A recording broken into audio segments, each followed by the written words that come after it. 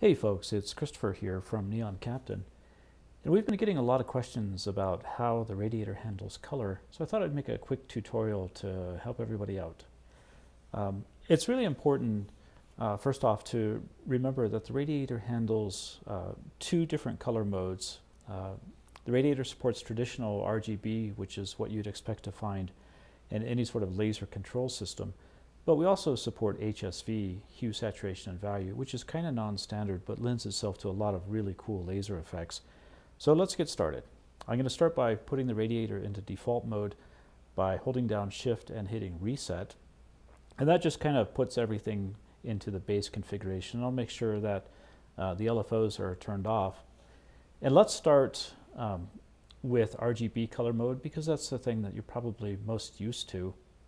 So hit select on the color module, and then by using the menu select and menu value, navigate over to RGB mode and make sure that it says RGB and not HSV, and just use the value knob to change that. Okay, so now we're in RGB mode, and the top three knobs in the color module represent red value, green value, and blue value. So let's start by turning those all down except for red. And now we have a red circle. The circle is being generated by shape A, which is just default when you reset the radiator. And by rotating the red knob, you can see we dim and brighten the red value in the circle. And we can do simple additive color by adding green to get yellow, and then adding blue on top of all that to get white, or if we turn green back down, we get purple. So pretty standard stuff. And you can also control these values with the signal from the LFOs. So let's start by turning on LFO 1, and then we'll hold down Select and turn the size control up on shape A. But make sure that the level on LFO 1 is set to 100, and then just turn the speed a little bit, and you can see we've got this red circle that's growing and shrinking based on the sine wave output of LFO 1. So now if we hold down Select and turn our color up, and now I'm letting go of Select and I'm turning the color all the way back down, meaning that the color value for the red channel is only derived from the signal coming out of LFO 1. And you can see as the circle grows and shrinks, it fades in and fades out kind of as expected. And if we increase the speed of this oscillator, the brightness of the circle in relation to the size of the circle remains consistent, as it should, because all of that's coming from LFO 1. And of course, we can use additional LFOs to control the value of the other color channels as we're doing this.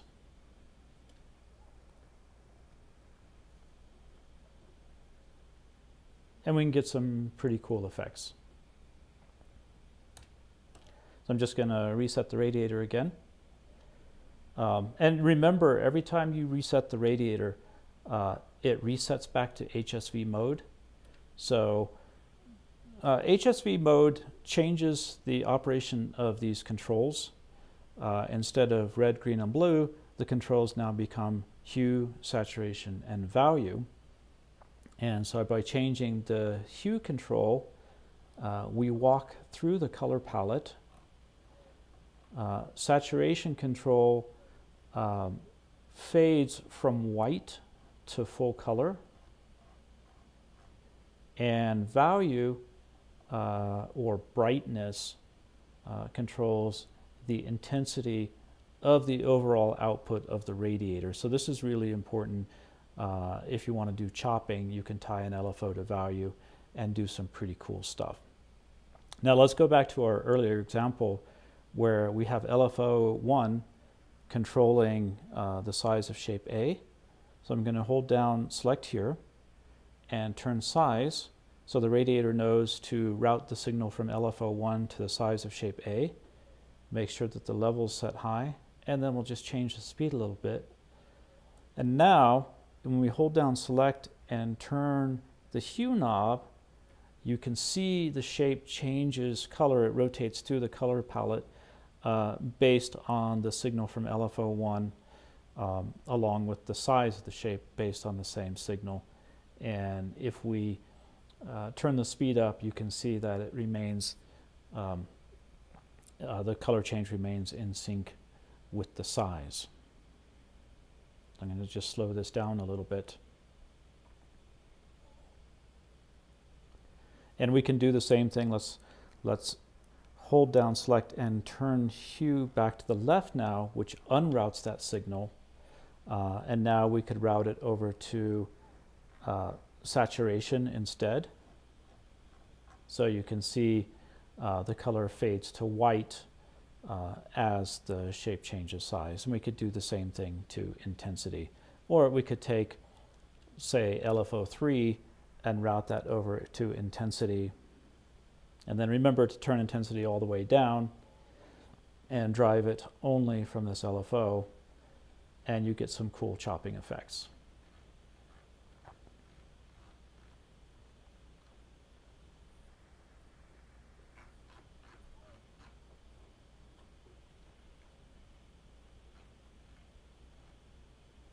Okay, so nice and easy, and it's just, it can be a little confusing until you realize that we do both RGB and HSV.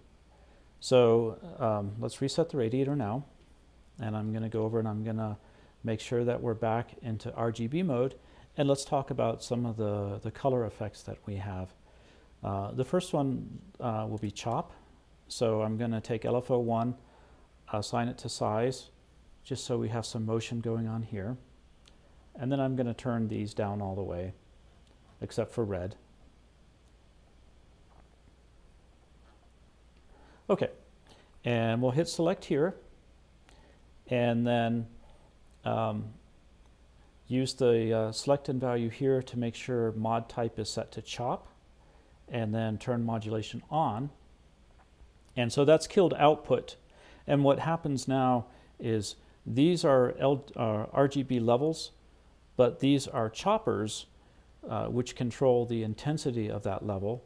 So this is for red, this is for green, this is for blue. And as we turn the modulation controls, we can see that we're chopping up that output, and we can just keep dialing this up until we get an interesting harmonic relationship between the chopping, the frequency of the draw speed, and the frequency of the size change. And now let's add a little green. So I'm turning the green value up, and now I'll turn the modulation control, which is chopping.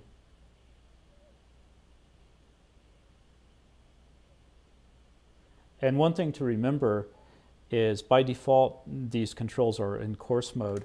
So if you hold down Shift and then drive a control, you have a much finer granularity.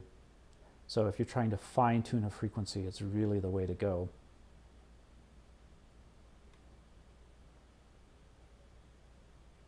And now let's do the same thing with blue.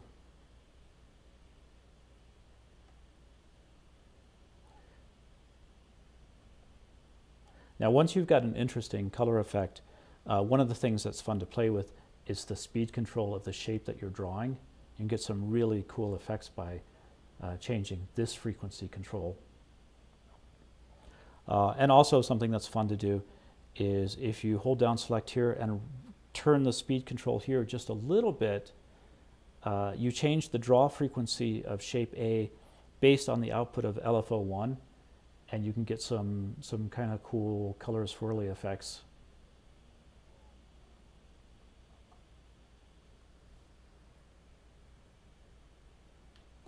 So experiment with that a little bit and just play around, and you'll discover all kinds of fun things. So I'm going to reset the radiator now. And not only does the radiator support chopping, but it's got a number of other kind of non-traditional color modulation effects. And let me demonstrate one of those real quick.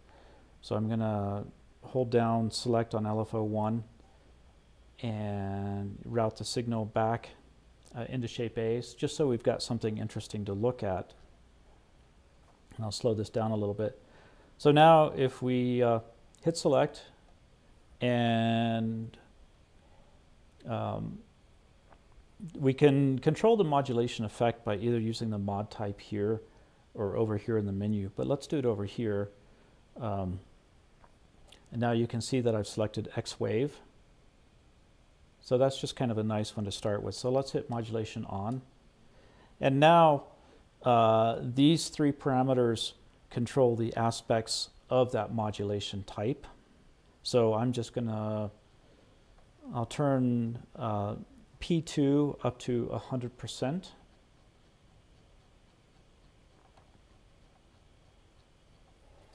And I'm gonna turn P1 up to about 21%.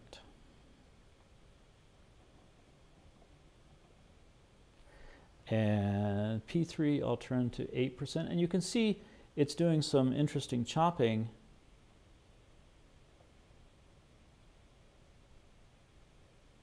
And then I'm gonna take LFO1 and direct it to hue. And I'll just speed this up a little bit, or maybe even turn this from a sine to a ramp wave, and then dial up a nice modulation harmonic based on the frequency of shape A. And you can see we get some really kind of wacky and beautiful color effects. And by experimenting with the modulation controls, you have a pretty profound range of effects that you can dial up. Look at these moire patterns, really, really nice. And you know, drive around and experiment with the different modulation types. There's some really cool stuff that I think you've probably never seen in the laser world. But just have fun, and hopefully this has been kind of helpful. As always, you know, hit us up on Facebook if you've got any questions, or you know, post some cool stuff that you're making to the Radiator Facebook group, and have a good time. Thank you.